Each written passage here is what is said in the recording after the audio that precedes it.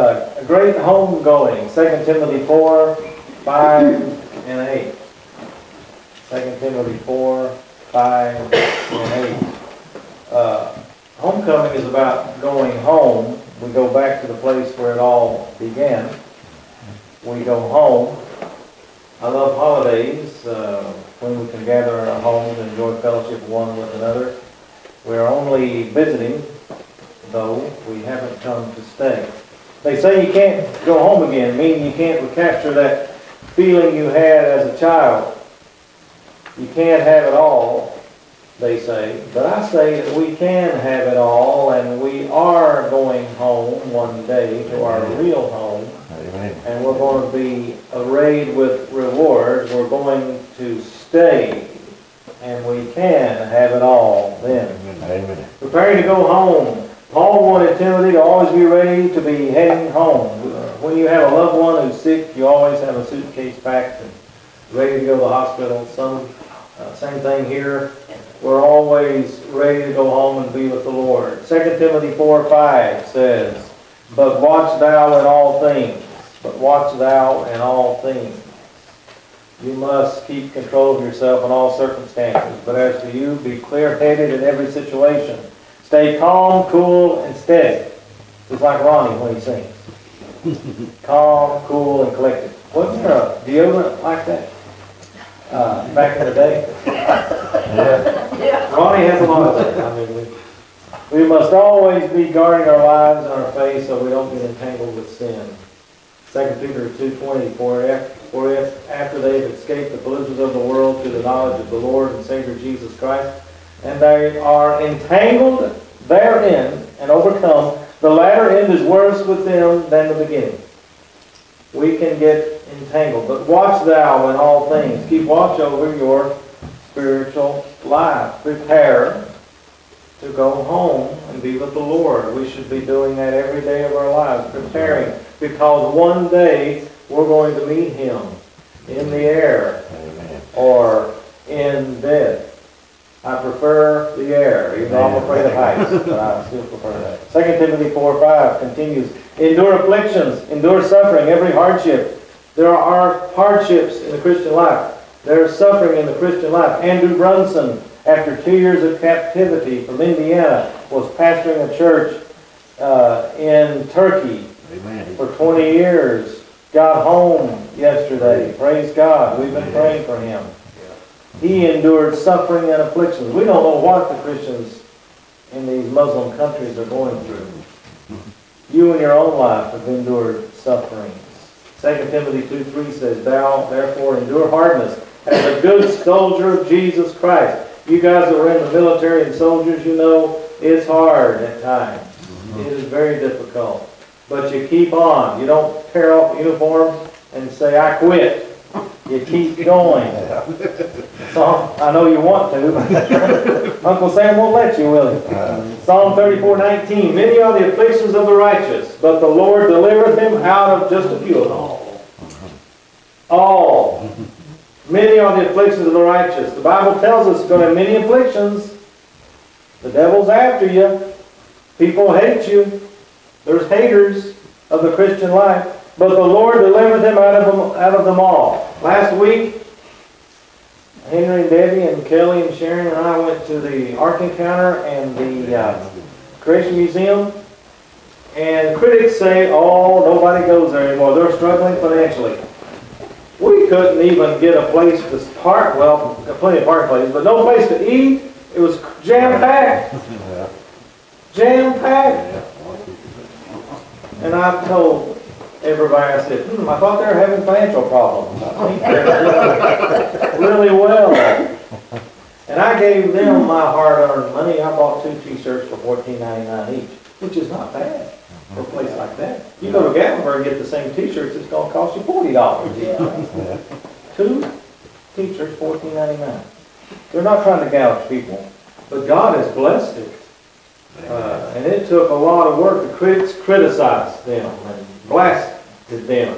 Won't let schools, some superintendents will not let their children go to the Ark Encounter or the Creation Museum, and only classes should go. They are allowed to go if you go not for religious reasons, but to have educational purposes. Children are allowed to go, but superintendents are scared to death.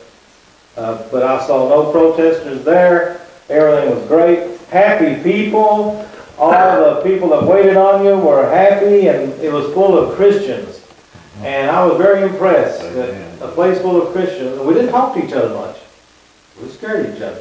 But we were happy to be where we're at. And let me tell you, Christians use their cameras. Everybody was taking pictures of everything, and you had to wait till somebody. I got a little aggravated. They're not Baptists. Baptists are in a hurry to do everything. So these must have been some other denomination. I was going to ask these ladies, who are you? Because you're filming everything, and she wanted to stand back. Nobody could pass by. You have to wait. Filming. And she said, I take pictures of all the displays so I can go home and read them. Makes sense. Makes sense. But once you come in at the end of the day when there's nobody here.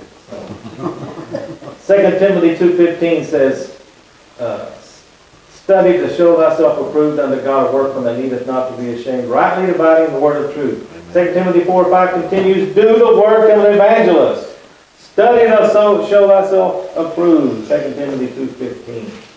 Do the work of an evangelist. It means to preach the gospel. We're to preach the gospel, and the related noun gospel are used throughout the New Testament, not only in relation to evangelists, but also that's the call of every Christian, especially preachers and teachers, to proclaim the gospel. Paul did not call Timothy to the office of evangelist. You know, there's an office, there's a gift of evangelism, but to do the work of one. Do the work of an evangelist. All of us must do the work of evangelism, of preacher of the good news. All of us are preachers of the gospel. By the way you live, places you go, and the words you say. Ephesians 4:11, and he gave some apostles, some prophets, some evangelists, and some pastors and teachers. We aren't all called to be full-time evangelists. You know, Ray Comfort has that great ministry that he does. Some of you may have heard of him, or he uses the Ten Commandments and goes and street preaches. He has the gift of evangelism.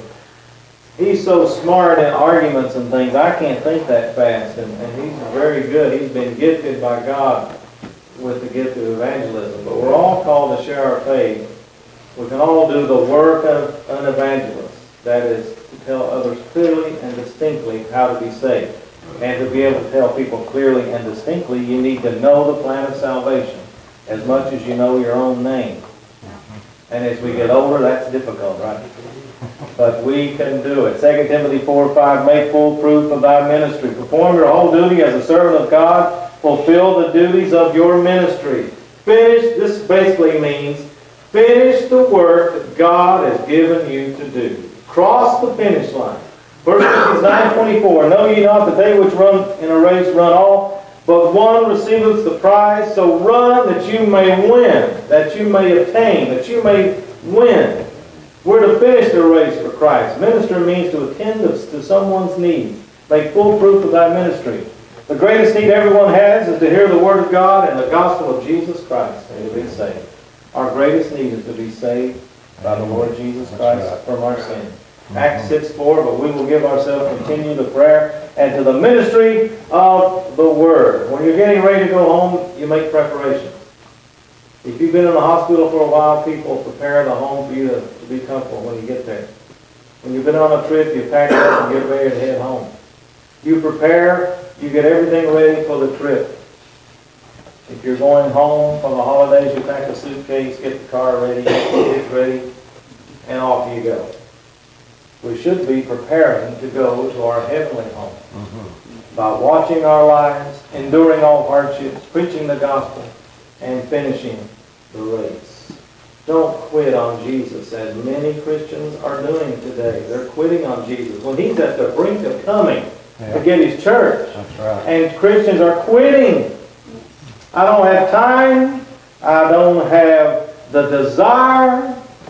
Let me tell you, this is the worst possible time in history to quit on Jesus. Because He's coming to get His church. Yep. I'm not going to go into all the signs, but you can go to our website and you can go to YouTube. And after you hear Ronnie sing, I hope it. My little microphone his phone is missing, Ronnie. I don't know what happened to it. When I got in this morning, his mic was all out of whack. I don't know if it recorded anything or not. I don't know where my little microphone is. It's hanging right here. It's a lapel mic. I don't know, Janelle, if it's recording or not. It is. Okay. Good. So, we prepare to go home. And after you hear Ronnie sing, you can listen to some of the sermons I preached on Jesus' return. Because He's returning to get His church. Amen. And everything's ready. Romans 1 tells us reprobate minds will take place. And let me tell you, people's gone crazy. Yeah. People have lost their minds and common sense.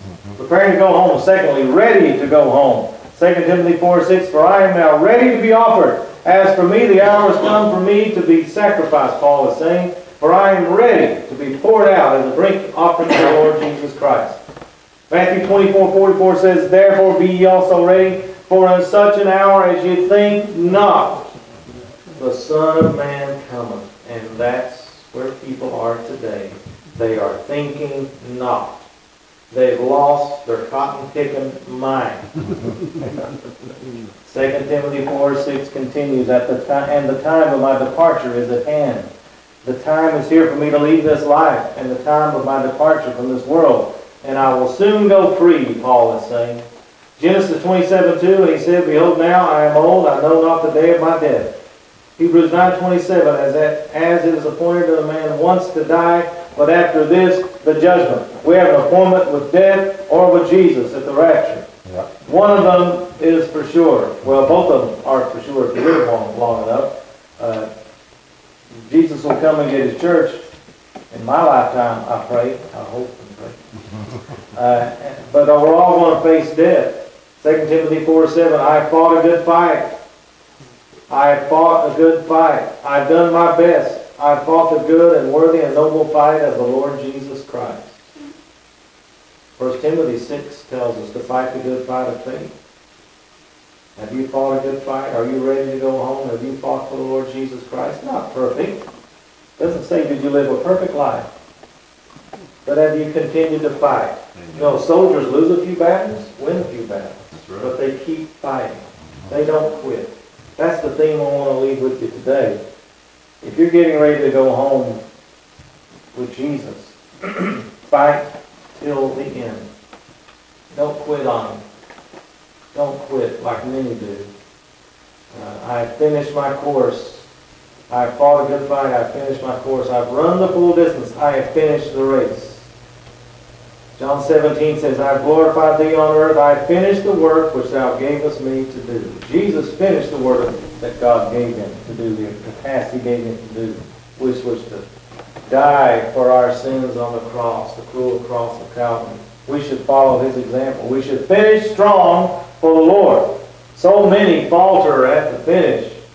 So many quit when they're so near the finish line. Many start celebrating too early. Have you seen those pictures of guys in races and they start to celebrate just before they get to break through the tape and somebody beats them? And they're going, ah. Don't quit too early. Run through the tape. Finish the course. Don't start celebrating. I love it when they start celebrating like jerks and get beat. Don't you love it when Duke celebrates like jerks and then they get beat on the last second three? I love that. That's what I like about the country. You're a Duke fan? Too bad. That's a character flaw, I call it. New York Yankee fan and a Duke fan is a character flaw. You need to have help. John 17:4. Cowboys are fine. Robbie Staubach. I grew up on Robbie Staubach. He was great. Great Christian man, too. John 17:4. I have glorified Thee on the earth and have finished the work which Thou gavest me to do. Have you finished the work? No, because you haven't left yet. Jack Wayne, how long are you going to preach? Until the Lord calls me home. This is a job you don't retire from. Unless He moves me on and takes away my voice. Jeremiah 29:11. For I know the thoughts I think toward you, saith the Lord, thoughts of peace and not of evil, to give you an expected end, which means a good end. So many have started out well in the faith, but have shipwrecked their faith. We looked at Noah's Ark. Amazing that it didn't shipwreck. It was built just perfectly for the turbulent waters of the flood. It didn't wreck. 1 Timothy 1 says, holding faith and a good conscience, which some, having put away concerning faith, have made shipwreck, of whom is Hymenaeus and Alexander, who are delivered unto Satan, that they may learn not to blaspheme. 2 Timothy 2, and their word will eat as doth a canker, of whom is Hymenaeus and Philetus. This Hymenaeus guy is a bad dude, isn't it? Twice he's mentioned in the Bible, who concerning the truth have erred, saying that the resurrection has already happened, and overthrow the faith of some. They believe Jesus had a spiritual resurrection, not bodily resurrection. Listen, it's bad to quit on the Lord, but to turn and preach falsely and teach falsely is bad for you. If you trusted Jesus Christ, you're going to heaven. But boy, you're going to get in there like the Bible describes with your coattails burning. You just escaped hell by the grace of God. 2 Timothy 4:7, I have kept the faith, the faith. There's only one faith, and that's faith and trust in Jesus Christ. Amen. I firmly guarded the gospel against error, Paul says. That's our job as pastors. That's your job as a believer in Jesus Christ, to protect and guard the faith.